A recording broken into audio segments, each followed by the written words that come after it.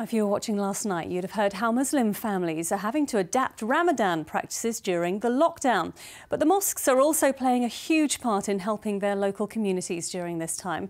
The Cambridge Central Mosque is delivering 100 food parcels a day to local hospitals, homeless shelters and to refugee families, as well as others in need. Tanya Mercer reports.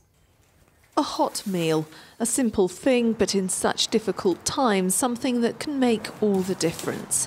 Here at the Cambridge Central Mosque, volunteers are working hard to cook, package and deliver meals and food parcels around the area. It's not so much providing the meal, it's that they know that there is someone thinking about them, ready to help them, there to take care of them. A lot of Muslims would say you get a kind of new lease of life, more energy during Ramadan, even though you're fasting. And especially with the situation as it is now, there's a lot of motivation to help. Volunteers are delivering around 100 hot and cold food parcels a day to those who can't get out, homeless shelters, vulnerable groups and refugee families. 35 hot food packages a day are also going to staff working at the critical care unit at the Royal Papworth Hospital. We're very close to NHS. We love what they're doing for us. Providing hot food is a drop in the ocean of what really, we should be doing for them. And for the hospital staff, it makes a big difference.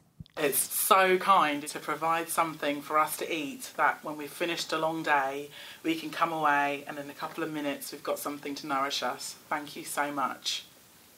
Sejad Mekić is the principal Imam at Cambridge Central Mosque. He's delighted how the mosque's volunteers have come together to help so many.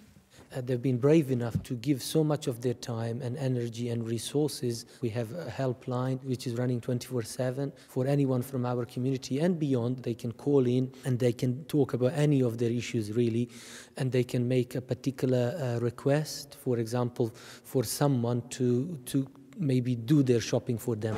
Elsewhere, volunteers from the mosque are helping deliver prescriptions and essential supplies, offering free journeys and food deliveries for NHS workers.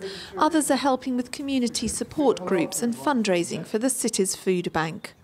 The mosque is an important place for many in Cambridge, but now, more than ever, it's playing a vital role in the lives of even more.